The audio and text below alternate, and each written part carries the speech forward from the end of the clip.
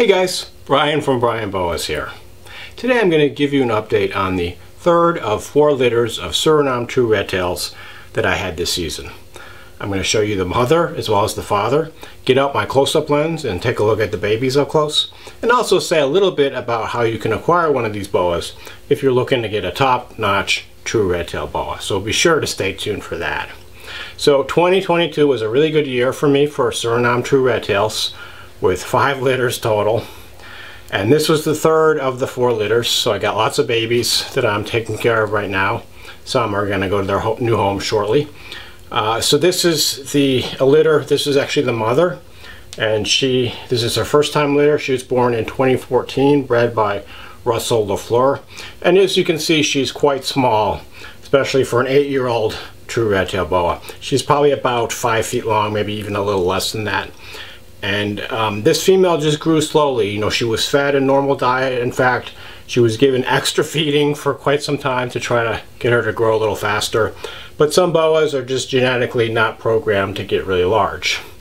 I've been getting a lot of interest in this one because people think, well, maybe this is a new bloodline of dwarf true red tails. And although I can't say specifically that this is a dwarf true red tail, she definitely has the genetic potential to have babies that aren't going to get quite as big. So her babies, you know, they might not be quite this small as adults, but I wouldn't imagine that they're going to be really all that large either. And the male that I bred her to was pretty typically sized male. I'll show you him in a few minutes. But again, it's probably pretty likely that some of the babies are going to be a little bit less, you know, big than a typical true red tail boa. And this female I really like. She's got these really nice peak saddles, really nice color, kind of, you know, kind of a buckskin color with lots of like pink and purple highlights. And just a real nice boa. Really strong. She really likes to hold on, but she's pretty nice to handle. And this boa I always enjoy taking out. And she's also completely unrelated to all the other boas in my collection, so it's great to have this new bloodline, you know, to diversify the genetics of my collection. And so she had a litter of 11 really nice babies, and they're all doing really well. They've all eaten a few times, they all fed no problem, and they're going to be ready to go pretty soon here.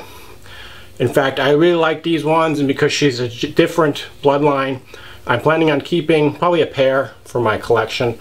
You know, if you've been following the channel, you know I'll have a lot of these really nice Surinames. So the other litters, I'm not planning on holding any back, but I really want to hold back some of these from this particular litter. But there still will be quite a few available. So with that in mind, I'm going to get out my close-up lens and let's take a close-up look at some of the babies. Here's a pretty typical example of a baby from the litter. So you can see this guy's got the nice peaky saddles, nice long red tail. Incidentally, these guys were a little bit pissy when I went to grab some. So, you know, they started hissing, and, you know, sometimes one starts and then the rest of them hiss, and then you got this cacophony of snake hissing.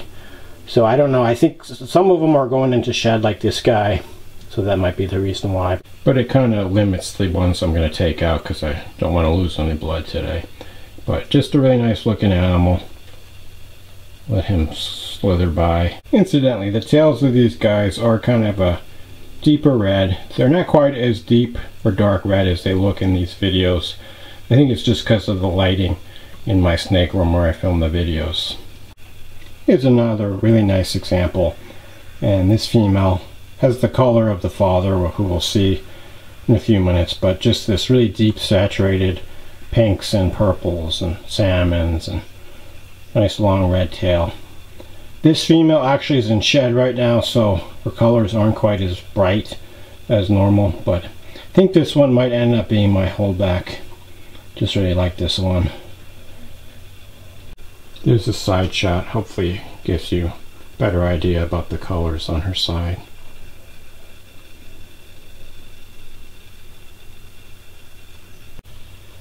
Here's another nice baby from the litter. And you know, I think this one is also going into shed. So these guys are a little bit over a month old right now, and they had their first shed, of course, about a week and a half after being born. And so this is about the time that they have their second shed. But it's good, and you know, I have no doubt that these guys are in really good health just from the shedding, and they probably put on a couple inches as well. And so this one, you can see, has the peak saddles. Not quite a perfect uniform appearance. You can see that slightly unusually shaped saddle there. Some people like the perfectly symmetrical saddles.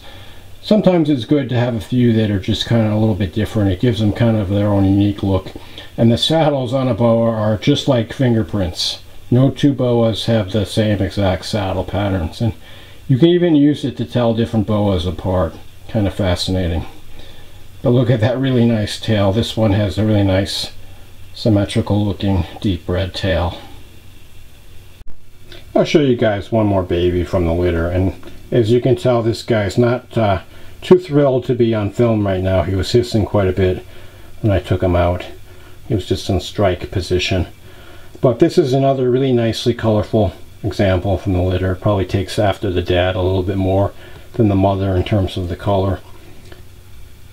And I think he's also in shed, so his colors aren't quite as nice, but hopefully you get an idea about the color of this guy. Okay, he seems to have calmed down a bit, but he doesn't want to sit still. So I can't get him to cooperate from the camera. He's actually coming right towards me right now, kind of climbing up the camera strap. Sometimes it can just be really challenging to film these guys. Probably why I'm a boa breeder and not a wildlife cameraman.